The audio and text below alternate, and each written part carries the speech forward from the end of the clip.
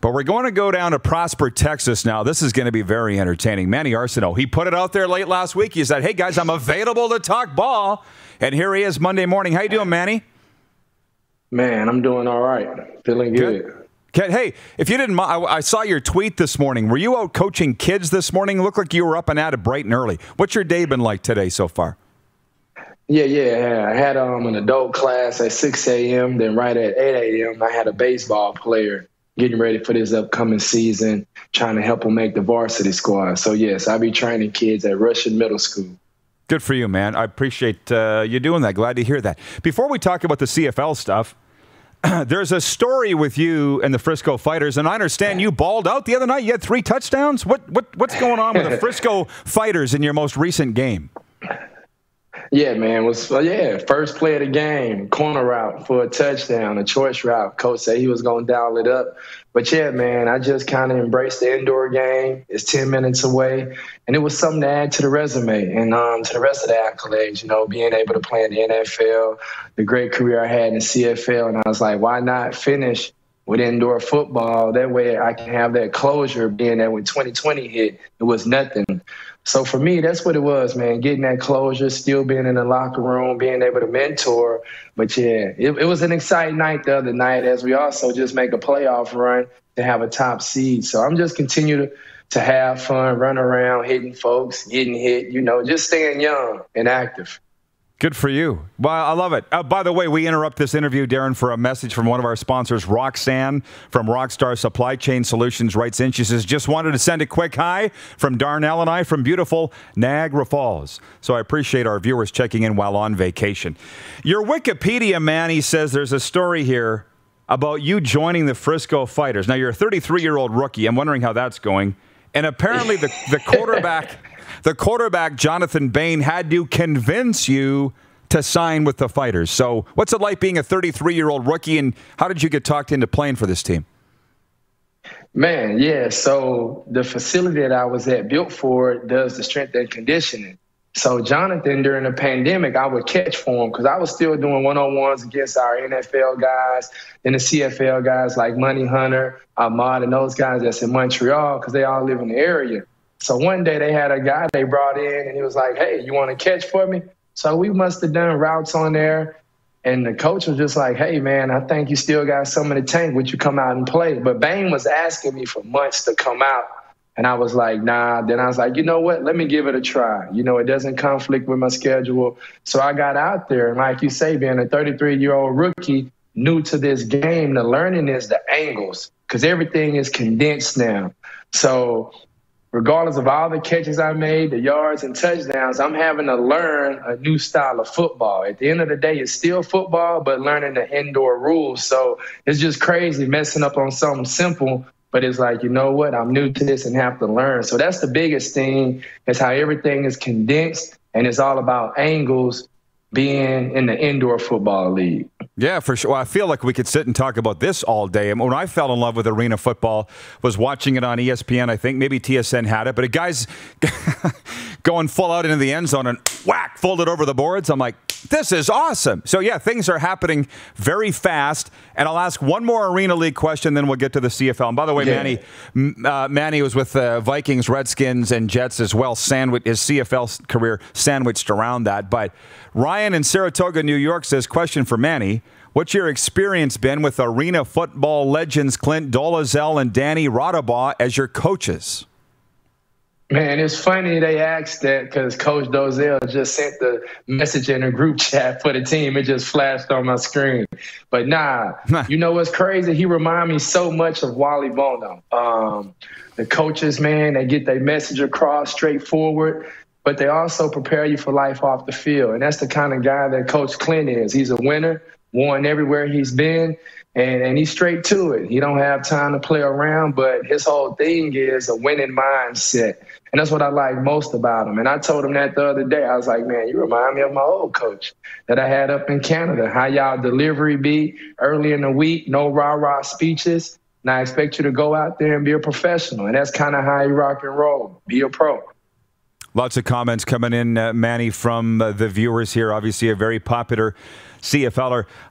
You sent out an encouraging tweet to all CFLers on the day of the game on Thursday, I think it was, saying, "Let's go, guys, CFL." What did you get a chance to watch any of the games in week one? And if so, what was your take? What'd you think? Yes, I watched the BC and Saskatchewan game, play by play, rewinded to make sure I didn't miss anything. And I kind of liked the other games. I just kind of caught clips of the highlights that was posted on social media or guys' personal page. But I really dove into the BC game and the Saskatchewan game, being that those was the two organizations that gave me an opportunity. And it's a couple guys that I still keep in touch with. But it was good to see. You know, with no preseason, these next 3 to 4 games, that's your preseason. So you'll start to see some great football about midway. But just seeing what the guys put out there due to all the adversity of getting the season started, I can't complain. It was exciting games. And right now, as you can see, it's up in the air. There's not that dominant powerhouse that you would think coming into the CFL. So it could kind of go either way. But it was a good brand of football for the league, and it gave the viewers something to be excited for this next week coming up. From the viewers, I'm just going to sprinkle in some of their comments, Manny, as we go. Manny Arceneaux with us today, by the way, from Prosper, Texas. Randolph Zora in Ontario says, "Manny, I always knew you were a dangerous receiver, but my respect for you went through the roof after the Loeffler hit." So people do remember plays like that. But, you know, all those games, I couldn't believe how fluent the play was. The speed of the game, there was no pre-snap penalties for the most part, no drop balls, no missed tackles, didn't look like a lot of busted assignments. Can you tell the viewers how much work would have been put in to have that higher quality ball, both NFL and CFL, given the layoff? Yeah, man, it's just being a pro, doing what's expected. And those guys have families to take care of.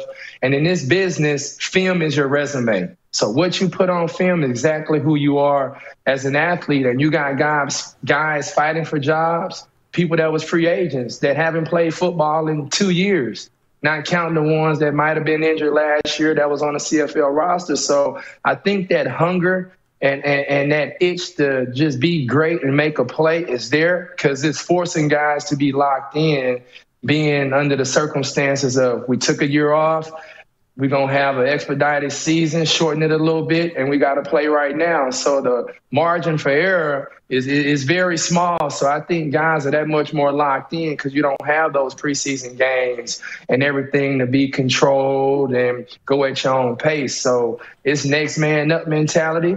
And guys playing for a job. And I think that's why the brand of football is how it is now, being at those adverse situations, bringing out the best in those guys, whether it's a veteran or a rookie. You have to perform right now or it's going to be the next guy up. So I think by having it that way, it's giving us some good football and something to look forward to. But I think with how everything just happened, hey, report to camp. We about to play the season here.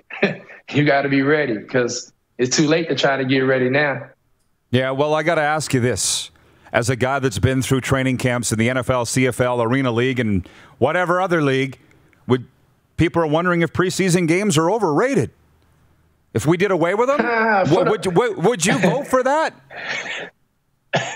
You got to have that 1 or 2, man. That way they can give everybody a look for young guys coming in. That's their audition. That's for them to get those reps. So now that you're not just looking at your veteran guys getting ready for that week 1. So that 2 preseason game, I think how the CFL does it is nice because you get to evaluate the younger talent. And for some guys, a rep is their only opportunity. And that's their chance to actually get out there. But most teams are predominantly majority built coming into the next season, and it's a few areas you want to tinkle with. So I think having that preseason is a good opportunity for young guys, and it's also an opportunity for guys that's coming off season-ending injuries where the GM and player personnel might have doubts if that guy will be ready to go. So having those 2 games, I think is very important just for the structure of the roster and also with training camp. But if they're going to remove that, you just can base everything off your the squad where it'd be like green versus white or the orange and black game, that little game within the game where you bring the fans out there for Fan Fest and can base it off that. But having a preseason, I think, is very important just for the building of the roster moving forward in the future to see that younger talent. I respect your answer, Manny, because you would think with your years in the league, you would have said, "Yeah, get rid of them," because you've already made the team. But the young guys are that's where they make the team or break the team, as you know. So good for you, because you're a baller. That doesn't surprise me.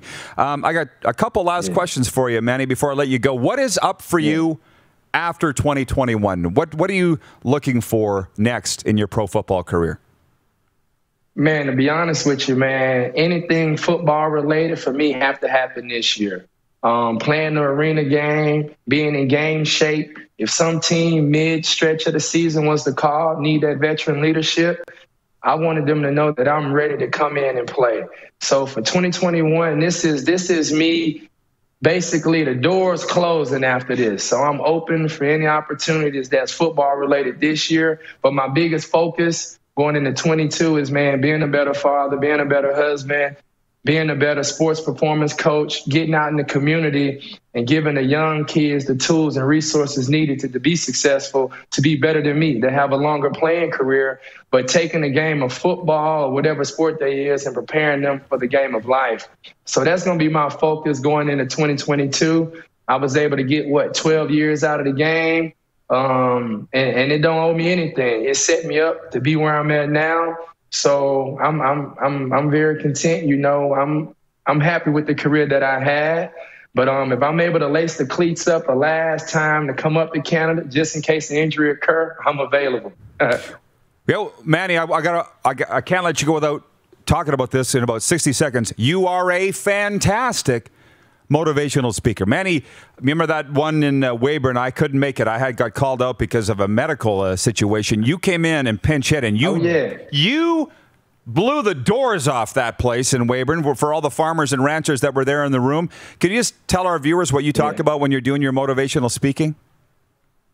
Yeah, it's just about having a growth mindset instead of a fixed mindset. Regardless of the career we're in, we all will face adversity at some point.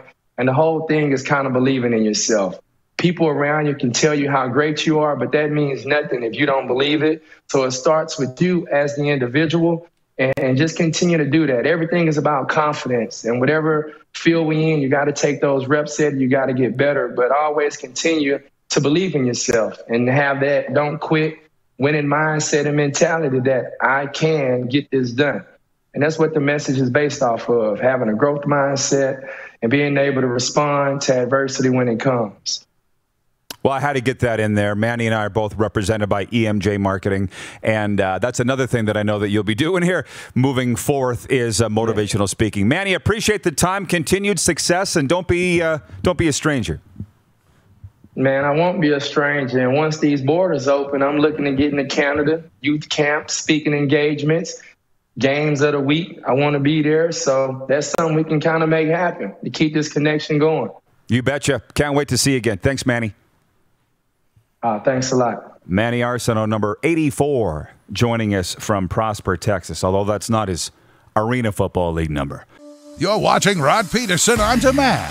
For more of The Rod Pedersen Show, visit rodpedersen.com or follow Rod Pedersen on social media.